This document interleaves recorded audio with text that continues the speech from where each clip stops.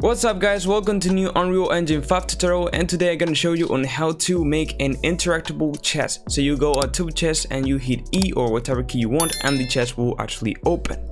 So it's gonna be a very easy tutorial to follow and quick. So let's get started. Alright, so the first thing that we are going to need is to create an interface. So first of all, let me just create a new folder, chest, alright?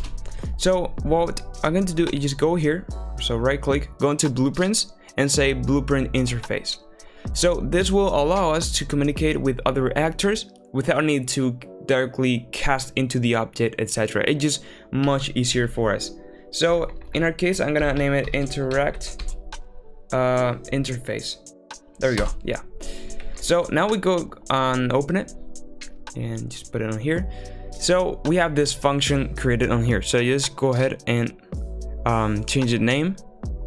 So we're gonna name it interact with chest. Okay, for example, you can also name it interact just so it will be more generic. But anyway, literally we don't have to do anything more. Just rename this function, compile and save, and we can just close this.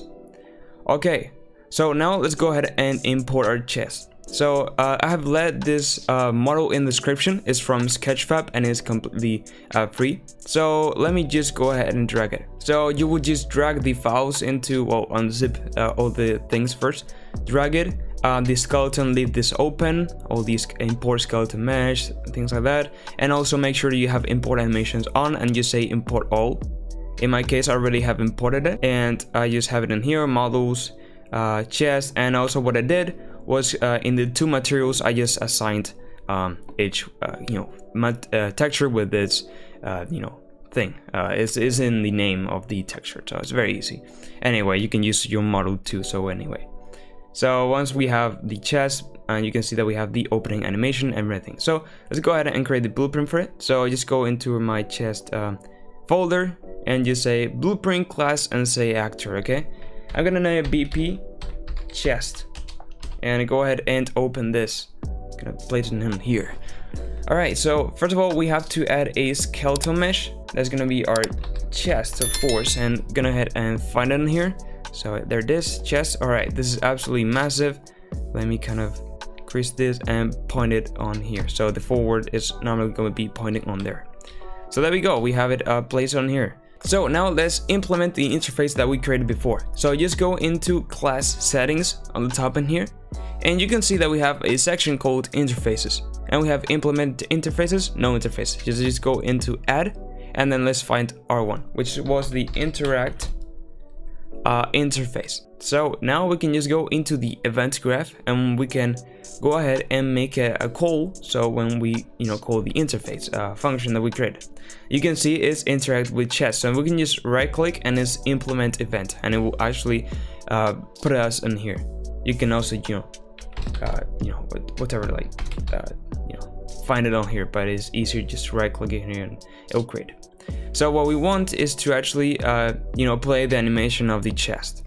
We can also make a print. So for example, so we just test opening chest, right? So we will know when the chest is opening.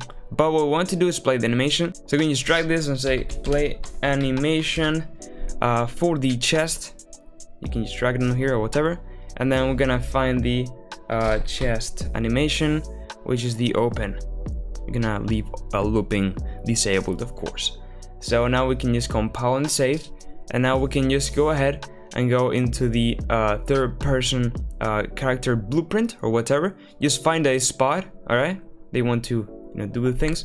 And I'm gonna say that, for example, I hit E key. I want to go ahead and open the chest that is near me. So go ahead and drag it. Also, one thing first is that we need a space to detect if we are near the chest. So I'm just gonna go ahead and create a box collision, and this is gonna be our trigger for the chest.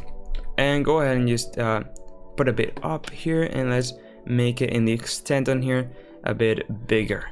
I think it's too big, but you can go ahead and play around the values as you want. And now in here we're gonna say that is make sure to be overlap all dynamics, so we can detect our player going in, but it wouldn't create a block obstacle, so we can go through So now yes, we go back into our character, and when we hit E, and we are gonna run a for each loop with a break. So it will run through a list of objects, and we can stop it. So the array is gonna be the get overlapping actors. So it will basically get all the actors that we are, you know, overlapping in the trigger that we set on here. So this zone in here, and we're gonna, you know, search for chest. So a BP chest. Then we are gonna go into each item that we have, you know, found, and what we are gonna say is does implement interface. And now we can select the interface that we created, which is interact interface, this one. All right, and now we can just drag this and say branch, and for each item in the true.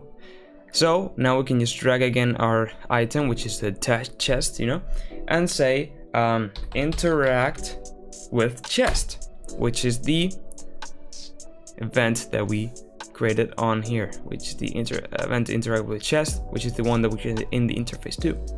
And then after this, I'm gonna say to break it, okay? Because we actually want to just, you know, open one chest at once, you know, just in case they're like two overlapping or whatever, right? So okay, we have that. So now we hit E, we'll search and stuff. All right, so now we can head back into our scene and just drag in your chest. In my case, this one's a bit small, but you know, I'm gonna make it big on here.